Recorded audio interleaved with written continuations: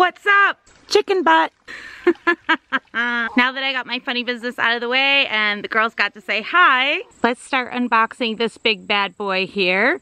We are going to do the Dyna-Glo 23,800 BTU portable kerosene heater. Kerosene heaters are a pretty big topic right now on the internet because everybody's looking for alternative heating methods because, as y'all know, electricity prices are going up, propane's going up, oil's going up, everything's going up due to inflation, and everybody's looking around for alternative means to heat their homes, heat their shops. You can find these right now at Lowe's, and they're retailing for approximately $159, $160. So when you first open up your box, the first thing you should see is dun-dun-dun, the instruction manual. This is the Bible to your unit. Underneath that manual, you're going to see the batteries and a package of screws.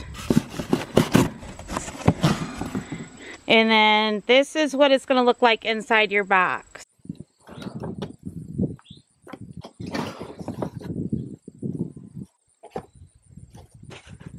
Part of the cage covering. Handle.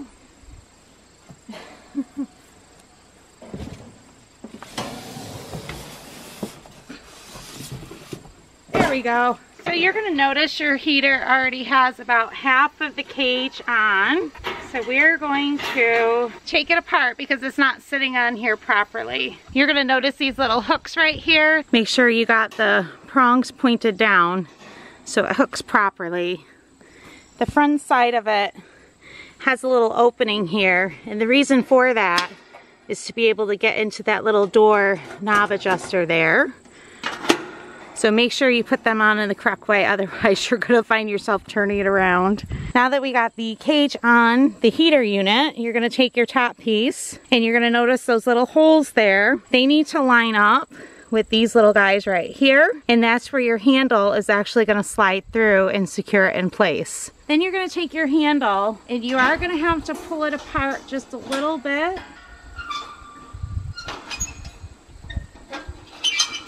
And you know it's secure when you pull up on this top and it doesn't even come off. There you go. This little package of screws right here, that's what's going to hold on the top. And you're going to take it, there's holes on each side, and you're going to line it up. Now, once you feed your screws through, you're going to notice that your top piece is probably going to bend a little bit. And I only got one side on, and you can already tell, like, this side is not lining up. When you go to screw it in, it's going to pinch together. Dyna-Glo is pretty awesome in the fact that batteries are included with their products. The battery door is pretty simple. You just pop it open, slide your batteries in, close it up. So this is everything that's going to come in your Dyna-Glo box. The actual heater, you're going to get a kerosene pump, the instruction manual, and batteries included. The only tool you're going to find yourself needing is a Phillips screwdriver. If you find yourself getting lost along the process of putting this kerosene heater together, the manual is really great with pictures, explanation. It'll show you everything you need to know. Dyna-Glo is very specific when it comes to their products. This notice you're going to find hanging on to the dial knob. It says it right there, use number 1K water clear kerosene only. Think of it like this, guys. You buy a car that runs on gasoline, you know you're supposed to put gasoline in it, so that's what you do, because if you put anything other than gasoline in it, you know you're going to cause some problems. Things are going to start not working right, it's not going to perform right. Same thing with, you know, any other manufactured product that requires fuel. Use what you're supposed to be using in it so you get the most out of it. I forgot to mention this, and I'm not really sure why I missed it, but Dyna-Glo is awesome and they provide you with your first wick. Your kerosene heater does come with a wick in it. The last piece to this heater setup is going to be to go get my clear K1 kerosene. Get the fuel put in it. I'm not going to use the little siphon pump that it comes with. I actually prefer to use a funnel, and I pour it right out of my kerosene can. I just finished capping it, and I want to show you some features that are on the actual unit. This is what your fuel gauge is going to look like. You'll see it says full, half, and empty, and then on top it says 8, 4, and 0.